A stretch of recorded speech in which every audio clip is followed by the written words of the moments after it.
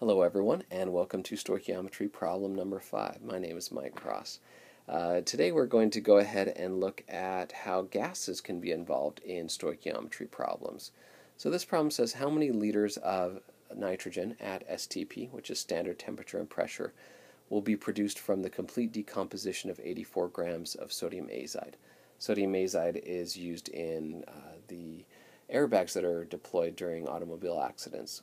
So the sodium azide solid rapidly decomposes and produces quite a large amount of nitrogen gas, which inflates the airbag.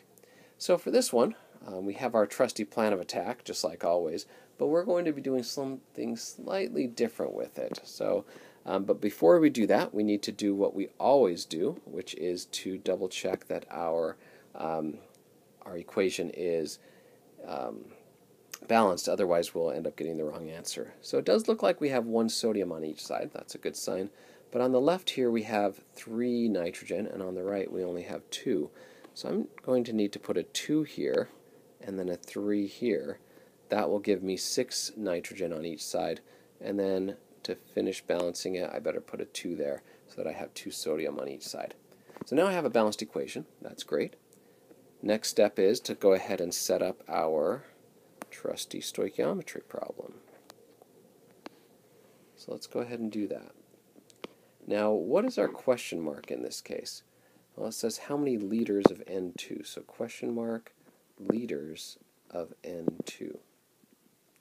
And then it does give us a number here, which is 84 grams of sodium azide, which is this weird NaN3. Okay. And looking at this, we're starting with grams of one substance, right, sodium azide, and we can easily convert that to moles and then do a mole-to-mole ratio or a balanced equation domino, turn that into moles of nitrogen.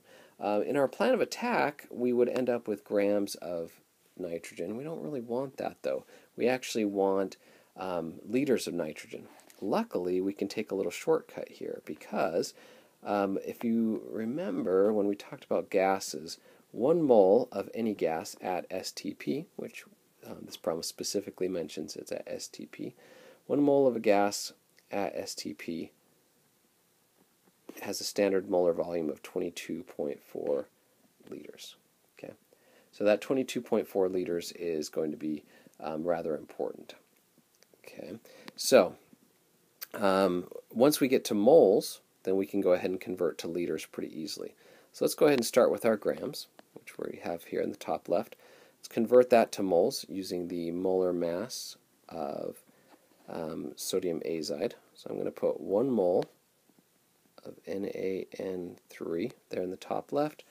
Looking at my periodic table, adding up the molar mass of sodium and 3 nitrogens, that comes out to about 65.01 grams of NaN3. Okay, let's double check that those cancel out. Looks like grams of sodium azide top and bottom. That's a good sign. All right, we now have moles of sodium azide. We're going to need to do a balanced equation domino or a mole-to-mole ratio, whatever you'd like to call it. Let's put moles of sodium azide on the bottom, and let's go ahead and put moles of nitrogen up top because we're trying to turn this into nitrogen at the end of the day. Now, our next step is to use our balanced equation. Looks like our sodium azide has a 2 as the coefficient, so let's go ahead and make sure we have a 2 on our domino here. And then our nitrogen has a 3 in front, so let's put a 3 on our domino as well. Let's go ahead and double check that everything cancels. Moles of sodium azide cancel out, top and bottom. Okay, and then our final step is we now have moles of nitrogen. We want liters, but remember, as I mentioned earlier, that I can say 1 mole of N2, since this is at STP, is equal to 22.4 liters of N2. It's a little shortcut there. All right, make sure that our moles of nitrogen cancel, liters of nitrogen cancel, everything canceled out. So, plug and chug time. Let's go ahead and punch these into our calculator. Let's see, 84 times 1 times 3 times 22.4 And then let's divide by our denominator. And calculator says this should be about 43 if we round to 2 sig figs, and our units of course have to be liters of nitrogen. So we were able to figure out that 84 grams of sodium azide would give us 43 liters of nitrogen as long as it's at STP. Now you might think, what if it wasn't at STP? Well, then we couldn't use this shortcut that we used here, because it wouldn't end up being 22.4 liters per mole.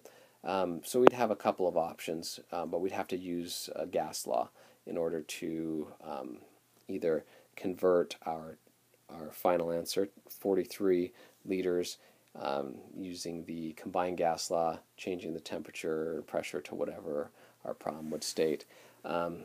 Or we could use PV equals nRT. Either way would work, but in this case it made it easy simply because it mentions that everything's at STP. All right.